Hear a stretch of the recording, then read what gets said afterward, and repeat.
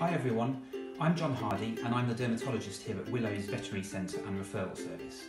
I hope you are all coping as well as possible during this very difficult period. In these unprecedented times, travel is much more difficult and it may be very difficult to get to the vet, with many centres only being open for urgent and emergency appointments. Willow's is therefore offering a video consultation service which allows us to maintain that face-to-face contact with our clients and allows us to provide the care for our patients during these very challenging times. So today, through the medium of video, I'm going to give you my top tips for cleaning your dog's ears with the help of my own dog Gulliver. So here we are with Gulliver.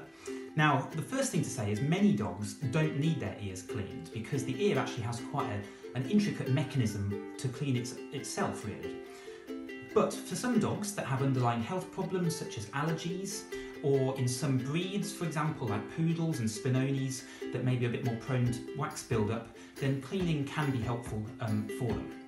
So, the best way of doing it is to first of all lift up the dog's ear flap, and then with whichever cleaner you have and whichever cleaner your vet has recommended, it's a good idea to give it a good squirt into the ear canal.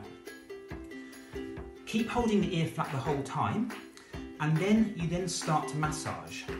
Now, one of the most important things is to make sure that you've put enough ear solution down into the ear, and you can tell that you've done that because you should be able to hear the ear squelching away when you're doing this.